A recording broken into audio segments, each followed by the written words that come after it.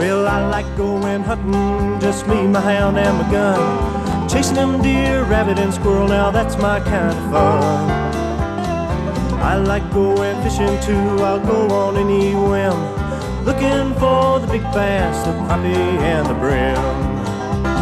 Just give me a wide open field to walk through. Give me an ocean so deep. I want to ride the longest river in the world, or maybe climb the highest mountain peak.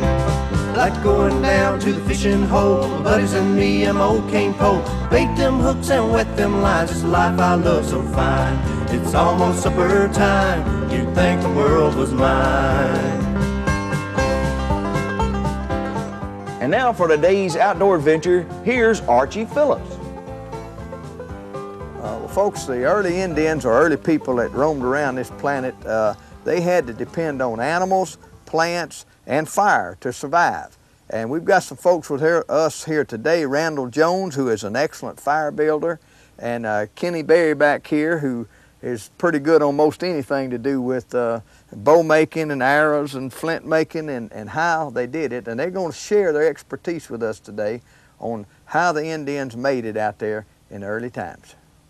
All right, Randall, we got a mullein plant that's nearly dead here now. What about the mullein? Well, the mullein is this is the first year plant, and it'll throw up a stalk the second year that it's alive, but it's got this nice velvety big green leaf that are it's good for making a tea out of. Some people smoke the leaves to get the mucus and to clear up congestion. It gets the mucus flowing so you can get it out of your body. Like people use humidifiers today. That's what the Indians and all used back in them days. Yeah. All right, now right behind you here, explain to them about this one now. Well, this is a second year plant, and it's got, it'll have, this is the flower stalk, and have greenish yellow flowers on it. Okay. And this is where all the seeds are now. Some of them may fall out if you shake it. But this stalk here is got a real big pithy core in it, and it's good for making fires with a hand drill. Okay, well, let's pull that up and take it with us. Okay. Crack it open like that. So that's one of your better fire building. Yeah, mullein's probably the best you can get. Okay. All right, now right in, I'm gonna hold the mullein. Okay. Right here in front of us now. What's the deal on this plant? Now this is thistle. Thistle is also edible when it's at a younger stage than this, or when it's green. But the flower heads here are good for wrapping fletching darts for blowguns. Blowgun darts. That's when you want them when they're real powdery, right? I mean, real fluffed out. Exactly. Not when they're opened and the down's going everywhere, but when it's right before that time. It'll be in a bulb, and they'll be purple, right? I got you. Well, so this is gonna be our fire stick right here, right? All right, now what we got right here, Kenny? This is your wing down, and as you can see, it's got these little wing-like growths on the bark down through here, and once again, they grow out to the side, and you can get your bark for your cordage right down either the top or the bottom of this, and it'll strip off of here, and it's not quite as good on these older growths like this. Let me pick that up. See, it just ran just a little way, but you can get these young canes of it before it gets too big and gnarly like this is, and it'll strip off there in one good piece. Make it some good cordage. Yeah. What else is this thing used for? Well, it's the wood is good for bow drill fire making sets for the drill and the fireboard, and for our hand drill, they make really good fireboards. All right, now what have you been doing over around that cedar tree right there? Well, I'm gathering some tinder, and this is just the outer dead bark of the cedar. And this cedar bark makes really good tinder. About the best, ain't it, Randy? Yeah, if you tinder, and when you're making friction fires and making fires with the friction fire methods, your tinder is the most important ingredient, because even though you get a coal, if you don't have tinder that's able to be blown into a flame from that coal, your coal is useless. So you got to have good tinder. And that's the best, ain't it? Okay.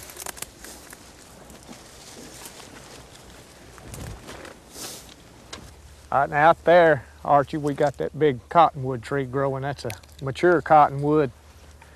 And all along here, downwind from it is where the little saplings have sprung up, mixed in with those willows there. And I like to tell people that it's ironic that your best fire-starting woods grows in these wet places, these little old swampy areas, your willows, your cottonwoods, and that's the two best woods that you got. All right, now you're telling me that that's what the leaf off of cottonwood looks like.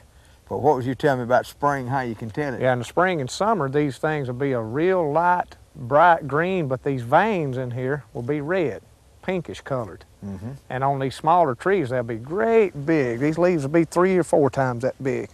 They'll be that big? On the little ones. Yeah, you know, on like some varieties of oak, you'll see them little small oak trees with huge leaves on them. Well, they do the same way. And this cottonwood, so-called because it's so soft. You can see where I took my thumbnail there, and you can just make an imprint in it. And I was told when I first started doing friction fire that that's your first test. If you can make a print in it with your thumb, then that wood's soft enough to be suitable for fire making. Okay. And this is a dead limb off that mature tree, and that's the best place to find them. Find you a mature tree and just look around the bottom of it, and good dead dry wood has fell off of it. And the willows are good too, right? Willows are good too. Okay. All right, Kenneth, what you got right there now? All right, we got a willow tree growing down here. Of course, this has been pruned several times, and which is all the more better. It sent off even more shoots, and it gives us more stuff to work with. Now we've got part of it here that's dead and dried out, and see, this willow will naturally just split in half down there to give you a good fireboard. You know, a flat side already done for you. And, or you can keep it round and use your fire drill. This is also a good friction firewood, and we'll use that later. See, this is the yucca, and this is the long yucca stalk that comes off of the plant. And the stalk here has these white petaled flowers that are edible. They have a bitter sweet taste to them, but you can just pick them off the plant and eat them. That's when they're, at what stage? That's when they're flowering. When they're flowering. Little flower petals. But the stalk here, when the stalk has died, is a great fireboard for friction fires, and it's also a great drill. So it'll do both of them, right? For hand drill, everything. I mean, this is almost the best stuff you could get. For a hand drill, it'd be up there with mullein. Okay. All right, we're gonna just pull these out, cut these out, right? Is that what we're gonna do with them? Yeah, you can just cut that off down at the bottom down there. Now this is some of the cedar bark we got, and this is some of the downy seed heads that we just pushed into a ball, and we added some dog bane in there because this is good tender material too. And we'll just stick that in the middle of all this cedar bark because it's like when you start a fire, it's the same with this. You start out with something real small, and then gradually you get bigger and coarser and stuff like that. Come on up with it, right? Yeah, okay. All right. And like I said before, this your tinder bundle is really the most important thing that you have. Okay. If you get a coal and you stick it in here and your tinder's no good, you can't blow it into a flame, everything that you've done is useless. Okay. Okay. Now we're going to go on to the hand drill. And all you really need is, you look for a stalk, plant stalk is what I usually use, that has a pithy core in it, but the outside of the stalk is strong enough when you drill it, it won't bust on you or come apart. I got you. Okay, this is mullein. This is mullein we showed earlier. And this is a yucca drill. And this is a thistle drill. Okay. I'm gonna do a fire or get a coal with a mullein in a few minutes. That's your favorite, isn't it? Yeah, mulleins just, you can't beat it. Okay. You can't beat it. All right. But this is you just go off and break a limb of willow, and you could just use the willow limb as it is as a fireboard. But as you see, it'll wobble, and most people have trouble with that. Okay, so what you do is flatten down both sides, and a lot of Indians did that. They flattened the sides down. They're Indians in South America and in the Southwest, all their fireboards were pretty much flattened. Okay, and you don't need a knife. You can just get a piece of flint or a flint flake, and you start making a little hole up here in the board like this, so your drill won't slip around. And then you'll drill with your drill in the hole and create a little depression. Okay, then after that, you can get your little piece of flint or flake or even a piece of sandstone and just saw your notch in there. Now you put a notch in the depression you made because that's where all the heat is going to concentrate, because that's where all the powder is going to concentrate that grinds off from the board and your drill. So you just cut a little notch in there, and it's actually just a little line going in there. You don't want to make it too big because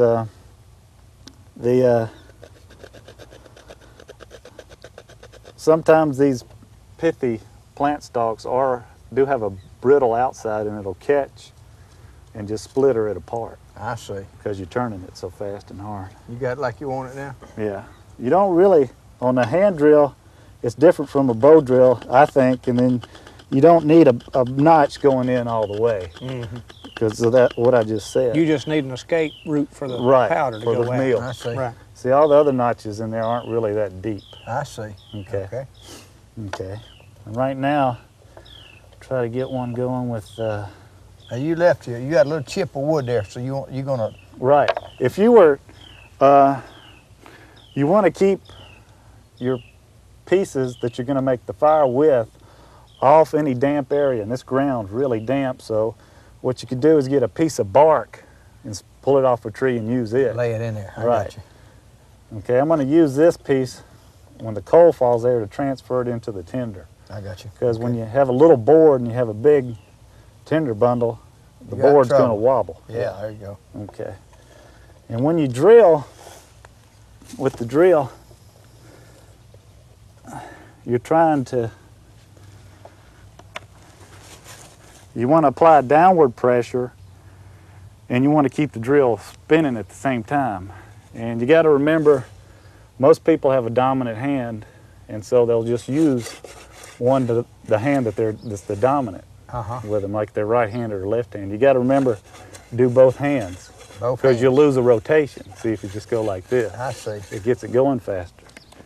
And what I try to do is lean down on the drill with my body weight, let my body weight handle the downward pressure, and leaving my arms, my hands free to spin the drill. Okay, we'll just do it right now. Okay. See what happens.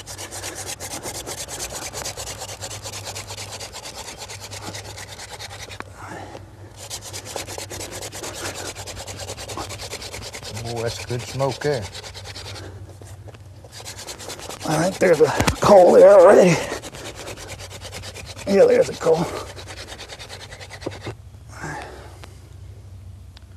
Randall can get a hand drill fire quicker than I can get one with a bow He drill. can be. That's faster than I can get one with a bow. And that's the coal right All there. Transfer that dude. And you'll leave it alone and let it grow a little bit.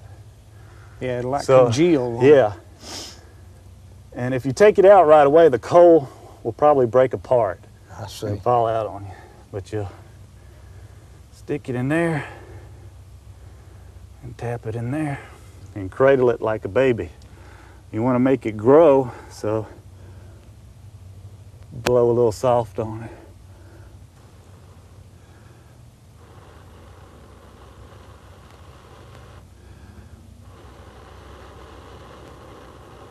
There you go. There's your There's fire. your fire right there. There's your fire. Fire all over you. Okay, now this fire method is called the bow and spindle method. We cut the little groove in the side right here, and you start your hole. Now this fireboard's probably good for a dozen more fires, and it'll finally wear out through that hole just like that and did. And I'll start another hole there and right on down through there. Got a thing goes in your hand. The Indians used all sort of things. They used a piece of a bone. They used calcite stone, different things up in there. You don't want friction here. You want it right here. So we're going to set up down here. Got the same cedar tinder that we had before, and we simply put the bow in the groove, and you could have a little tree limb, or you could use a some kind of your buckskin that you had prepared or whatever. Spindle goes on top, hand right here, and then we'll just start our action right here.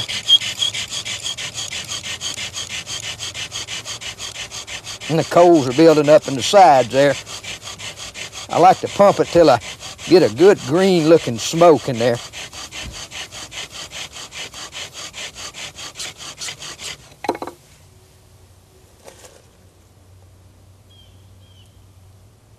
Yeah, it's there. Yeah, we got it. I tap it right into the tinder.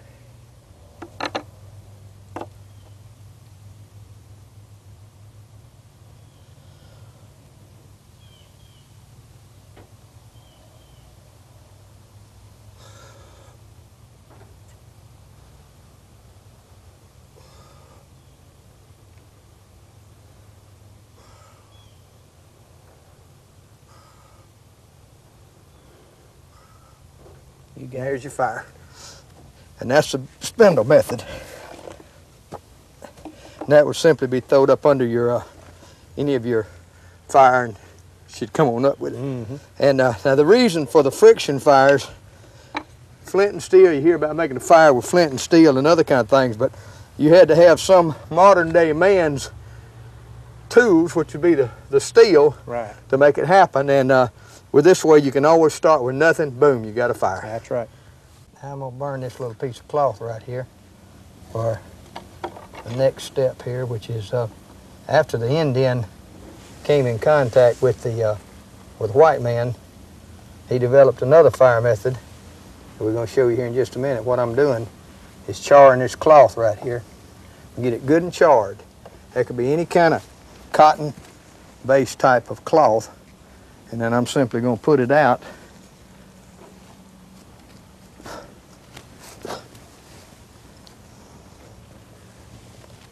till it's all the way out. Then we would take just a simple piece of black flint and a little more tinder. And the way I do that is, hold that for a minute. Okay. It's just almost like a cigarette lighter. You just put your flint right up under your finger right there, and you put your flint right here, and you just strike off a. There, I got one little spark down in there. I just take my tinder.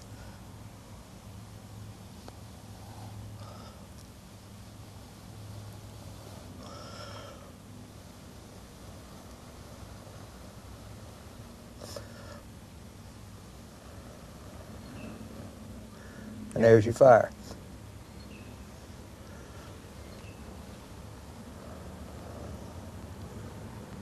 Now, the nice part about the flint and steel fire is this. Once you had steel and cotton products, you could take your tinder, your flint and your steel, and your cotton, put them in a little tinder box. That's what they used to call them, tinder boxes. And they would that would be your fire making kit, be just like that right there. And then you could, anytime you needed a fire, all you had to do was just get it out. And I can't even get the stuff out. It burns so nicely. But you see how quick it will spread on on that real good charge. It won't even go out. Look at that. Or a piece of punky wood is what I keep in mind. Punky wood. Yeah, punky wood. And then works. there's your fire kit. And this came into being probably around 1700 in this country. Well, folks, you've seen one of the most difficult processes that I've ever seen on fire building is the drill type fire building. And Kenny, you boys do seminars and lectures and all that for people, and we're gonna have your name and phone number here at the end of the show, so any of them that wants to get up with you. Y'all about the most knowledgeable people I've ever been with on how the early men did it. You've been at it a long time, haven't you? Yeah, we've done a lot of research, a lot of trial and error on this, and a lot of traveling, a lot of working on it, but we'd love to spread it around and teach it to anybody who would like to learn it. Y'all sure excellent on the cordages and the foods and the fire building skills and the airheads and just everything. And of course we got us we got a fire here going. We've got a spark right there, and Randy knows his business with that thing. Oh yeah, he's good with that. I can do it with a bow, but this is the most difficult of all right there is getting it with a bow. And you folks have seen it done. Now you hear people say, well, you know, you always hear about starting a fire with 2 sticks. Well, there you see it right here. You've got a mullein. Thistle. Now this is thistle, okay? We got a thistle, and we got the willow fireboard. There's the spark right there, and Randy gonna drop it right in his cedar, little cedar. We call it bird's nest or your tinder pile, and have your fire up there. So, you know, let's think about some of our folks years ago and how they made it. And you know, we thought it was impossible how they survived, but they were very ingenious people, wasn't they? Oh yeah, it's still possible to do it today. Yeah, and you know, it's good to go back and get with people like y'all that are skilled to show the young folks and the older folks how people made it in the state of Alabama or anywhere else in this country. And there's your fire and there's your smoke, and there it is. That's it. That's the first one I've ever seen built with a hand bow. I've seen them in the movies, but that's the first I've ever seen built. And folks, y'all stay tuned again next week for some more outdoors with Archie Phillips.